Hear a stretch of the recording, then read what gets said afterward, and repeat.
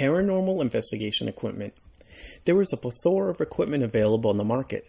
Some of it is very valuable, but some of it I would not recommend. The equipment that Mount Washington Valley Spirit uses includes an OOSSXX 2K wireless near-infrared with DVR system. It allows us to monitor and record day, visual, and night near-infrared video and audio. FLIR, Far Infrared Thermal Camera, TG267. It allows us to see in the far infrared spectrum for heat signatures. We are able to take still photos using this device. A full spectrum camera with infrared light. This mobile device allows us to extend the visual spectrum to see in the near-infrared spectrum beyond our eyes' ability, taking both still photography and 4K quality video. A Zoom 360 H4n Pro audio recorder. Due to the high sensitivity and amplification, it will record audio that is beyond the capabilities of reception by the human ear. It allows for live use, so we can plug in headphones and monitor the feed during usage. REM Pod.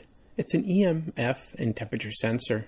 It alerts us of electromagnetic and thermal flux in proximity to the device.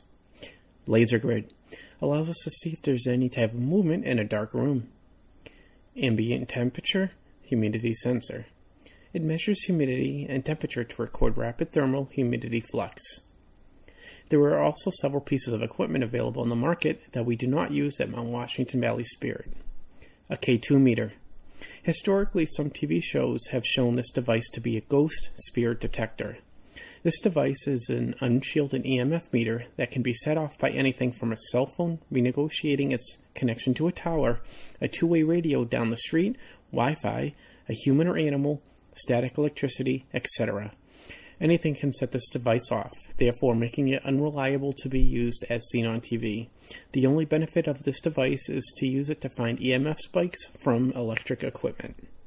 Ghost Box, also known as Frank's Box. This device is marketed to have the ability to communicate with entities by rapidly scanning the FM radio band.